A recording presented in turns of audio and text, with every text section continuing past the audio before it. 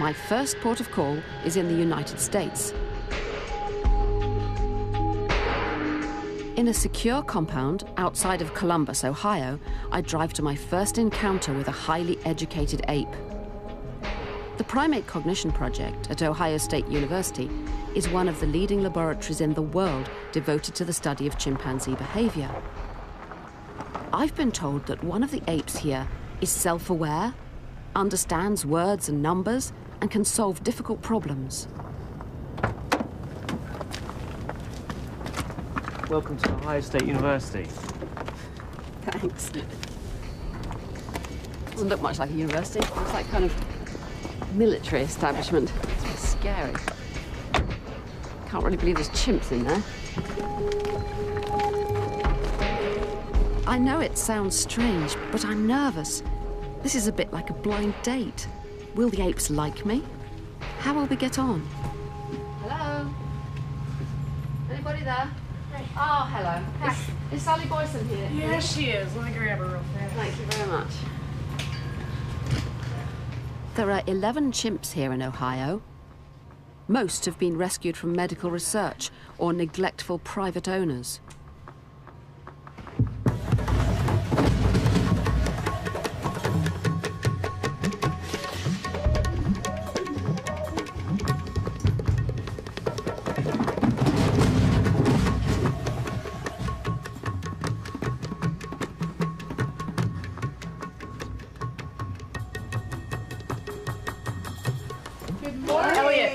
Dr. Sally Boyson is director of the project. Well, how wonderful to meet you with those two other ones. Who are they? Pardon? Who are they? Who are these two? Oh, this is Emma with a brand new Christmas outfit. Hello, Say Emma. hello. Oh, well, maybe not. Emma, that's not very nice. We've got visitors. And who's this? This is Over Harper. 20 years, Look, Dr. Harper. Boyson has studied the social behavior of groups of chimpanzees, their use of tools, and their numerical competence. So interesting, isn't it? Oh, little grooming sounds. Very nice, very nice. Does that mean he wants to groom me? That's what he was responding to, yeah, in your braid. Hey, come and groom me. Harper, would you like to put a new shirt on to be... No, I'm too busy. You know, with 2 baby chimps are her latest ruffles and acquisitions. stuff, and everyone gets quite distressed when they see Harper, the little boy, in those frou-frou clothes. So... In the kitchen area, I'm introduced to the principal subjects of Dr. Boyson's research. There are 3 adult females. Hello. Sarah wants your attention, Hello. please. Well, she's looking right at... What on earth do you think she's thinking about me? She's probably thinking about your hair color, which is unusual to her. Yeah. Are you being rude about me? No. She'd also like to smell your finger. Am I allowed? Will it hurt? Touch your... This is so different from seeing animals in a zoo. The chimps here seem as interested in me as I am in them. Oh, she sees your fingernail polish. See? Yeah. Was that interesting You to can just put her? it up against the glass for her to She's look at. really interested, isn't she? Yeah. But why are all the experimental subjects girls? Is there something wrong with the boys? Hi, guys. We're coming out here. It's okay. Oh, we have a visitor. Let's come along here, Sue, and I want to introduce you to the males. Now, Wow. here's the first one to meet. This is Kermit. Kermit's stressed. bit That's more why upset. he's Yeah. agitated. This is Bobby. Hey, Bob. How are you? And here comes Daryl. Hi, Daryl. Kermit and Daryl. What would they do? I don't like think about it, but what would they do to me if I went in there? Oh, if you went in there, oh. They tear me to they'd- bits? Well, no, but they'd stomp on you a bit.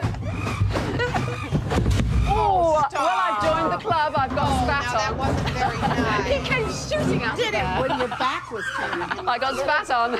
So I'm all wet. I've been torn from a cozy kitchen with girls admiring nail polish to a cage full of powerful males impressing each other with fearsome displays. This is a different kind of intelligence. Social, hierarchical, and deadly serious.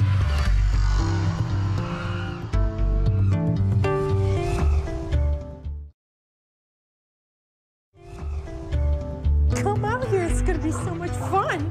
Finally, the purpose of my trip to Ohio, Sheba, the subject of numerous academic papers and one of the cleverest apes Sally has ever worked with.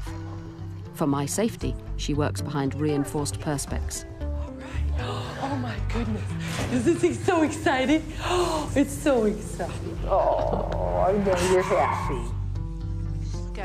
Sheba is 19 years old. She was born in captivity, raised in a zoo, and moved in with Sally at the age of 4. Dominant chimpanzee.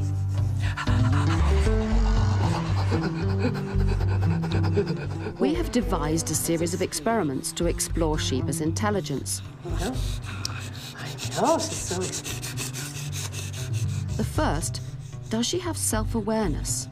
Does she have a sense of I, Sheba, a living, thinking animal? I'm longing to see how she reacts to a series of experiments with a mirror. Hey, do you want to do some work? You want to do some work? Oh, good. Most animals, when they look in a mirror, behave as though there were just a second creature behind the glass. Well, she looks to me like someone who knows that's herself, and she's looking up her nose. Oh. What's in your nose? You're saying if your nose is clean, Sheba. And look, she's picking at her. It's obvious. She knows that's herself in there. She's not behaving towards that as though it's another chimp. What? Let's see. Well, come here, we're going to sit here and do something, okay? There's this classic test that's been done with many animals where you put a little spot on them and see whether they try to get it off in the mirror. So there's a spot on her head. The idea is, imagine that I put a spot on your forehead when you weren't paying, you know, like when you were asleep, and you woke up in the morning and you looked in the mirror and you'd go, what's that, wouldn't you? Because you know it's you and you know the spot's there.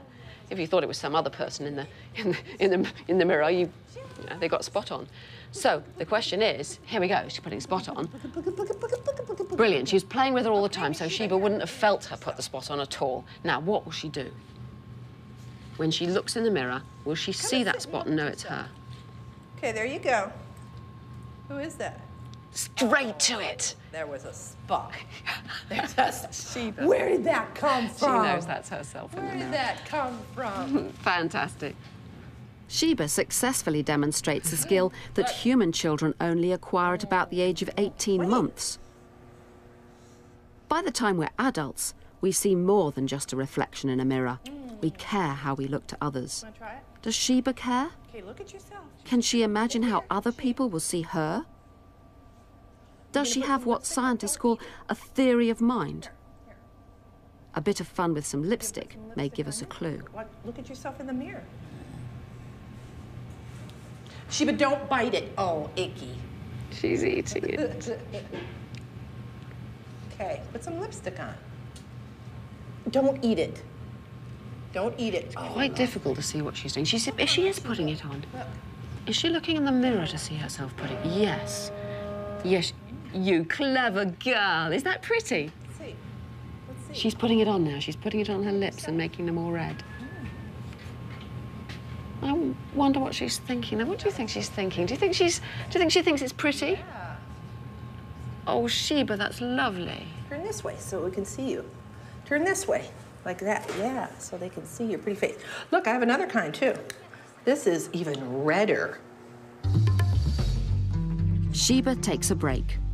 She has demonstrated some sense of self, but I need to take care. Because chimps look so much like us, it's all too easy to imagine that they must think and feel like us. Oh, she's enthusiastic going into her room there. Look at that. All right. You do enjoy it, Sheba, don't you? Next up, a test of Sheba's understanding of space. We humans use plans and maps to find our way around. A tiny map can represent a whole city. Can Sheba understand a similar relationship? Yeah, look at this. And here's a little tire. See the little tire here? And here's the climbing I structure. suppose she's showing her the different objects and talking about them. You see this little tiny thing? Little tiny thing. Sally places a tiny object in a scaled-down model of the room. Can Sheba find the real object in the real Go room? find it. Where is it, Sheep? Quick as a flash. Oh, there it is. Like she had no Yay! trouble Good with that. Job. That's brilliant. Good job. Would you get a treat? A treat. She must be doing that just like I Yummy. would. You know, she sees it and it's Yeah, obvious to her. She just yeah. goes and does it. Wow. Excellent. Excellent Fantastic. job. Yeah, that was good. Good job. Well done, Sheba. Very nice work. Are you showing off to us, Sheba? Now we need a couple of minutes while she eats her treat. It looks to me as though it's obvious to her that that little model there is the same thing as the big room there, so she can just do it.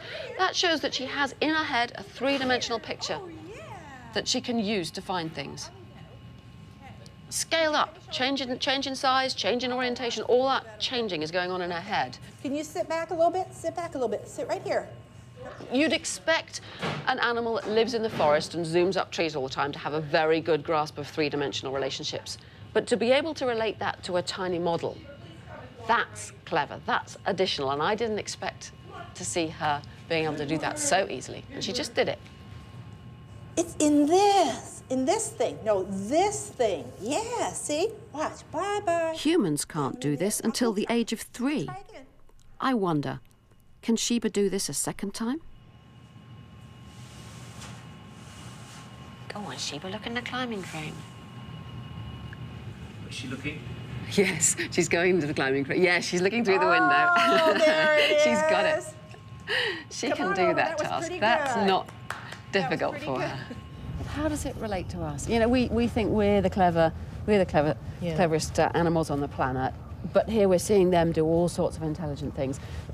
How do you feel about that relationship between our kind of clever and their kind of clever? Well, there's a limit to how far they can go, obviously. But some of the basics that we see in young children, we can see in the chimps as well. Do you think it's like they are very much like human babies up to the point when humans start talking and then they stop, or are they different? Do they have different kinds of intelligence? Well, I think that, yes, they have different kinds of intelligence because obviously they do quite well with tremendous demands on them in the wild to survive. Which we couldn't do. I couldn't, you know, I've never tried that rubbing the sticks together business, but yeah, so they have a full repertoire of dealing with a very complex social organization. That takes a lot of brain power to do that and keep all the relationships in place, similar to the kinds of things we do.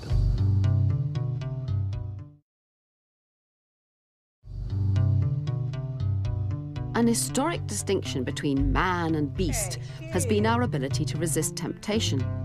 Okay. Humans don't just live in the present, but can hold back for the sake of a future reward. Are you ready for another turn? Okay. Which one are you going to pick? In a new experiment, Sally shows Sheba 2 bowls of sweets. Sheba points to one of them. Instead of getting those sweets, they're put back in the box. So Sheba has to point to the bowl with the fewer sweets in order to get the most. Some over here. Which one you pick? These? Okay.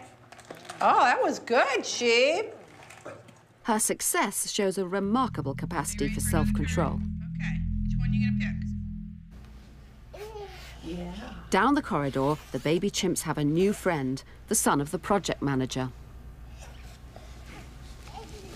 Playing with them both, I'm struck by a big difference between the human and the chimp. Max looks straight into my eyes and we imitate each other's facial expressions.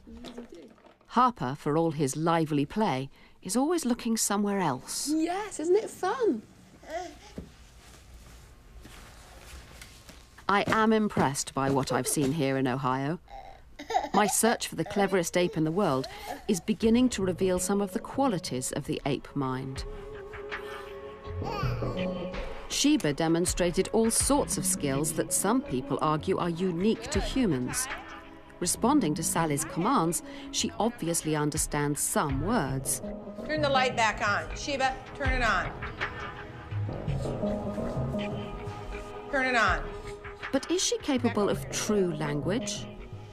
I don't know.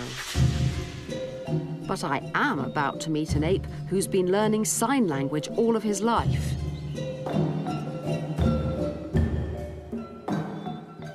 A species dating back 20 million years,